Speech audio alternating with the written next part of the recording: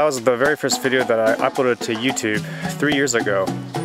Today, it's my YouTube-iversary. Sabroso! Cha-cha-cha! Guys hear that? Except for the bird. It's peaceful, right? Quiet, which I like. I don't want to make a big deal about it just because who really cares, but I do want to acknowledge 3 years on YouTube because it's a journey, let me tell you. And if you're on YouTube also, you know how much work it is, and just like the grind of just making videos. And if you're making videos out there, congrats, because it's a lot of work. You know, people that aren't on YouTube and that don't make videos, I don't think realize how much work it is, because you know, we wear many different hats: pre-production, production, post-production, you know, lighting, editing, sound, marketing, all this stuff, all these hats go into this kind of one role YouTuber, a term that I actually don't like because it just makes us sound like children, which we're not. We're not children.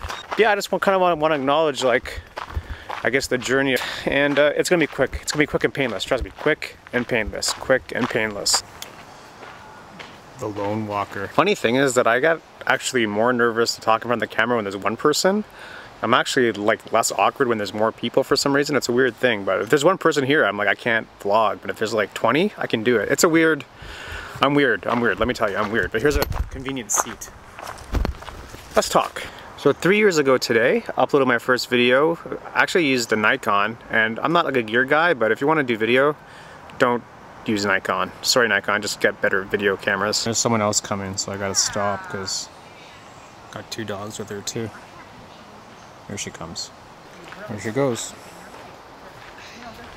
Friendly dog, at least. Like, my channel's not a gear channel, as you guys know, and you know, gear's not going to give you ideas for videos. It's not going to make you leave the house. It's not going to make you want to edit when you don't feel like editing. Like, gear is a tool, but really you have to rely on yourself to just make the videos and just do like the grind of just making the video. I'll backtrack a little bit because I needed a better camera to do video, so that's why I got this Lumix GH7. And it's not the fanciest camera, it's not the most expensive camera, but it's a camera that works. I mean, this camera has almost pumped out 300 videos.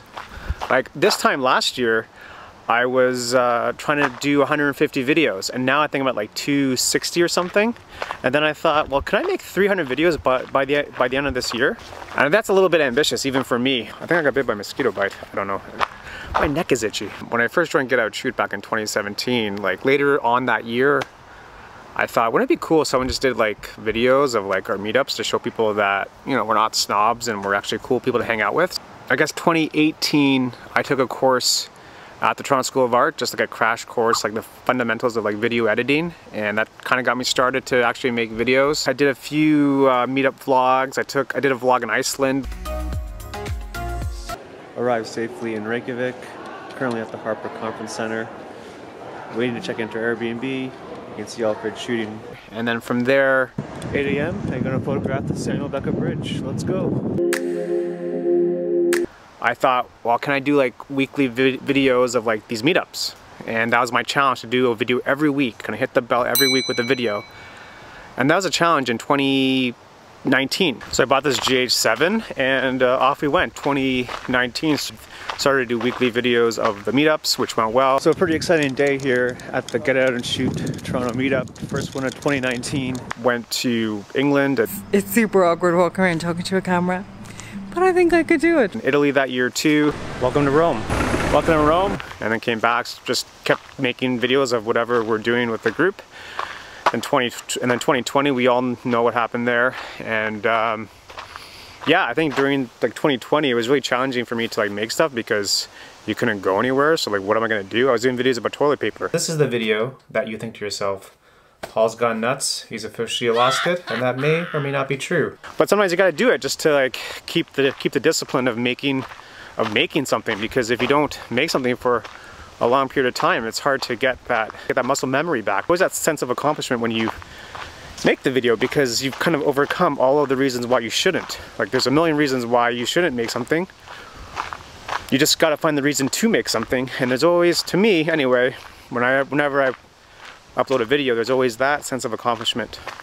That's a really good feeling, and that's kind of what keeps me going to make other stuff. So hopefully that makes sense. It's a really nice day also, by the way. It's almost October. I actually don't like calling my own stuff bad. It just, like, that's your skill level, right? Like, the videos I make a year from now should be better than the videos I make this year. Everyone starts at zero, and it just depends on how much work you want to put in to get better.